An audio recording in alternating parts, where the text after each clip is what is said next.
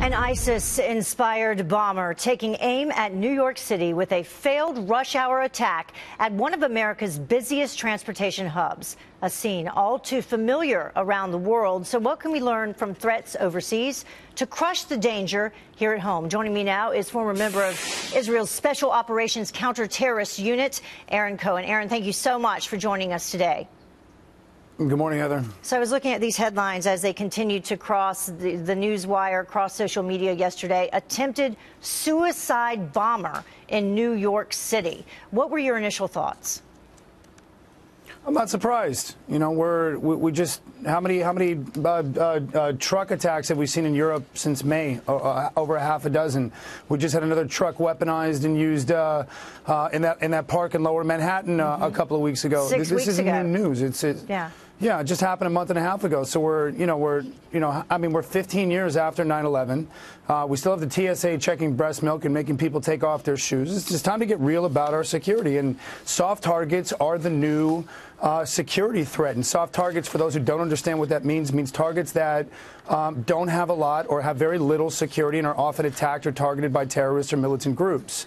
So we need to put together a soft target plan. I don't feel like we have one right now. So what can we possibly do, though, Aaron? I mean, it seems because the attacks run the gamut now. You mentioned the attack just six weeks ago that happened here on the West Side Highway, where the terrorist used a truck to drive through people. And now we have this terrorist who strapped a bomb to himself and tried to blow himself up. Luckily, he wasn't able to follow through with it, due in part to some very brave officers we're going to get to after we talk with you. But what can we possibly do? Well, it's a great question. The fact is that any idiot can go put together a pipe bomb that he can figure out how to do online, and he can walk into any crowded area like we saw here at this central bus station in and around, I guess it was 46, 47th Street. Yeah. So what we have to do is we have to look at all of the soft targets as a collective and begin to look at all of the security resources. And my recommendation, if I was advising President Trump, would be the only measure that will effectively be able to combat terrorism is predictive behavioral profiling.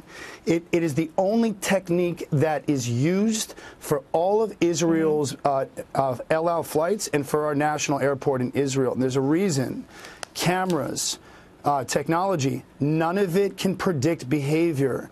What we need to do is start tapping into the private security sector, start getting ourselves out of this $12 an hour security guard, observe and report mindset, Seth Rogen, if you know what I'm saying, Paul Blart, Mall Cop, and let's get these guys trained. It only takes a couple of weeks. But here's the catch, Heather. They need to be armed. If you're dealing with terrorism, it is a statistical fact in Israel that you have to meet a terrorist with an equal amount or more over-aggressive amount of force. Well, that makes sense. Somebody comes at you with a bomb. Let me ask you this, somebody comes at you with a bomb, you have to respond with a weapon. You have to be able to retaliate, absolutely. Well, let me ask you, though, because this is going to come up throughout the day, this chain migration issue, where this individual was able to enter the country due in part to an aunt that he had living here. So in terms of chain migration, will tougher immigration laws, if chain migration had not been allowed, would this have happened? No, it wouldn't have happened, and chain immigration needs to be squashed. Group family immigration needs to be squashed.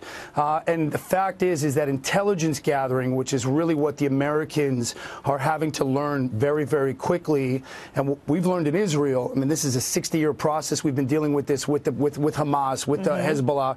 This is an art form that takes years to get together. And as the Americans are figuring this out, and as they're going through what I call security puberty, all of these immigration laws need to be completely restructured. Congress needs to lay off this president, and he needs to get tough with these countries that support terrorism, that harbor terrorism, that have anywhere close to a 15 to 20% to 25% belief that suicide bombing is acceptable, like your last guest was talking about. Yeah, we need to basically put a choke point. Yeah. Well, it's incredible. You need to put a choke point on these countries. Yeah. All right. Well, Aaron, you need to put a choke point on these countries so they can't get in. Thank you so much, Aaron. We appreciate it. That's going to be talked about a lot throughout the day, and we'll have you back to talk more about it, too. Thank you so much.